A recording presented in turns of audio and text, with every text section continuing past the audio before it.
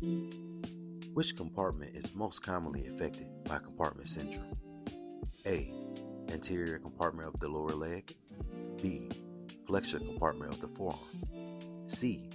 Lateral compartment of the thigh.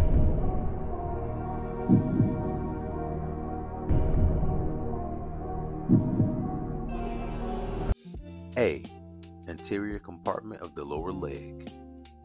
Think of the shin's front muscles, the tibialis anterior, extensor hallucis longus, and the extensor digitorum longus, packed into a rigid sleeve of fascia. When trauma or swelling occurs, that front of the leg tunnel has no room to expand.